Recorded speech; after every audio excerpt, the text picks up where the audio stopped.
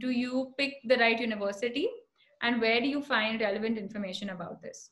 So I'm going to start this one off, and I'm going to ask Kohinoor to go next with me because I think we're going to focus on the international perspective. And then I'll ask Bhasker and Rashmi to cover this one from an India point of view. So the first thing I'd like to say is when you try to look for universities abroad, and this happened to me as well, is your tendency is to look for rankings and use that as a guideline to choose your university. And I realized pretty soon that this was not a very appropriate way of doing it, because there is no parameter and you don't know what criteria are being used to rate these universities. Also, there are so many factors that come into play in terms of what is a good university for you. So I'd say the way to go about it is to first pick which field within psychology you would like to be in, whether it's child or clinical or counseling or academia, and then look at which courses you want to do within that, whether it's a clinical application course or whether it's a more theoretical course or a research heavy course. Try to figure out, have a basic idea about this. Once you do that, the better way to do it is then look for which universities are offering these courses. And now if you're looking at it from a clinical point of view, then another way to do it is to look at the British Psychological Society or the American Psychological Association of looking at Australia, then the Australian Psychological Society. Look at these bodies that accredit courses, which then tells you that it is a recognized course. And if you're looking at it from a research point of view, then perhaps looking at the rating by QS or by Times Higher Education might be helpful, because their focus is more on research rather than training. But again, at the end of the day, also ask yourself which city you would like to be in, what kind of an environment do you want, how long do you see yourself staying there, do you want to come back or not, how easy is integration into that country or coming back. But yeah, I'd say these are some of the top guidelines that you should keep in mind when you're picking a university. I think one thing that I'd like to just add is what you can do is get in touch with alumni, get in touch with people who've done the courses that you are interested in, talk to the students, because no one can give you feedback as well as a student who's done that course. And they can give you realistic expectations, or like what you can expect from that course. Because you might go in thinking this is a clinical heavy course or an application based course, and you might come across that the fact that it's actually very research heavy, and you might not like it as much, or you might think, okay, this is a waste of my time.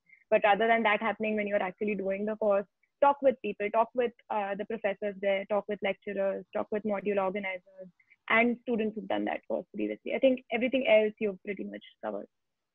Okay, cool. But yeah, I think that's an important point as well, about speaking to people who are actually going through the course rather than only reading what the university wants you to know, right? Yeah. Okay. And about doing it in India, Bhasker, what was your experience and what are insights that you would like to share? No, I think with India, the one thing is that we don't have a range of courses. So most places in India offer either clinical counseling or industrial or organizational behavior. There is one university that offers forensic psychology, I think, and cognitive neuroscience is even lesser. I think there are 3 or 4 of them. So the range of options for you are limited in that sense. Additionally, because most of the master's course in India is for 2 years, the first year goes in just a general detailed understanding of psychology, and then in the second year you specialize in something. So you get that space to decide, which is a good thing and a bad thing, depending on how careful or how knowledgeable you are about what you want to do. But the rule of thumb for India is that what are the better universities have better courses, and that's probably the only way to go about it. Okay. The other thing is that psychology doesn't have a lot of funding, so a lot of universities don't have a lot of equipment that you can use. That again becomes quite problematic. So if you go to a smaller university or a smaller college, then you face that sort of an issue as well. So the general rule of thumb is to what is popular as a university in India is generally above average place to go to in terms of doing a master's course or even an undergraduate course. The other thing that you can look for is how updated the syllabus is of the course. If the syllabus is updated and because a lot of government universities have 5 years 5-year updation. So they update the syllabus every 5 years. But sometimes that becomes too far off from what's happening in the world, and the students aren't able to catch up. So depends on the kind of institution that you're looking at. Some autonomous universities are probably better in that sense because they update regularly. So there are these few criteria that you need to take into account. Also, the kind of faculty that is there, that plays a major role, because India, it's primarily more teaching sort of courses, so that becomes again important. So yeah, these are a few things. Maybe the course, the faculty who's teaching the course, and the university quality overall. I think these are important criteria to keep in mind. Okay. Rashmi, could you share your view? I think Bhasker has covered most of the thing, but I would like to add here one thing, just that again, it depends upon in which area would you like to pursue. Like, for example, if you want to go in the area of clinical psychology, or you want to pursue your career in industry or organizational behavior, so you have to look for, syllabus in that particular university, and you need to see what portion they have covered.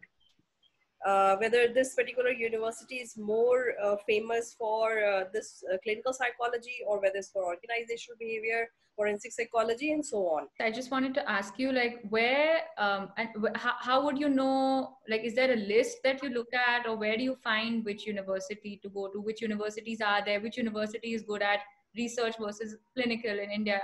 How do you go about that?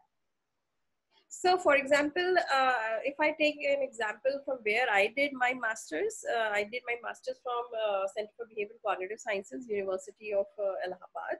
So, if you go to the website, it's clearly written that, in this master's program, first semester, second semester, third semester, what they have included. And there's another module which is called master thesis. And if you're involved in a research project, so in that way, you will learn a lot of things. Like, for example, once you have the data, you have to analyze it. Then you will learn, those statistical method. So what happened, we learn a lot of things, theoretical. But if we are not going to apply those, then we forget a lot of things, and we are not able to understand a lot of things. But if once you have the data, and you know how to do analysis of variance, how to do t-test, correlation, and all that, so in that way you will learn a lot. So definitely I would suggest you to look for those university where they have incorporated those components also. So your recommendation is, sorry, I don't mean to cut you off. Your recommendation is to look at the website of the university and get an understanding of the focus of the program, and then decide whether that meets your... Yes, exactly. Okay, great. Thank you.